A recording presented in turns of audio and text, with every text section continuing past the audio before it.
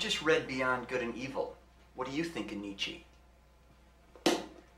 I think Nietzsche's brilliance can be traced solely to the length and breadth of his mustache.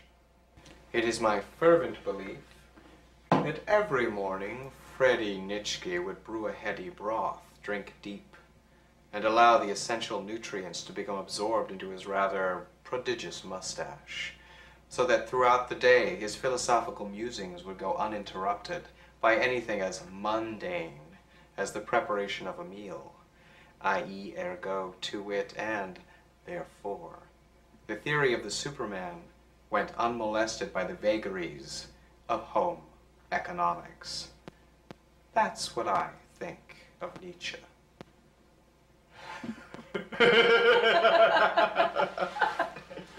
So, how is it managing this place? We're always pretty busy with something, aren't we? Tell him what you found the other day.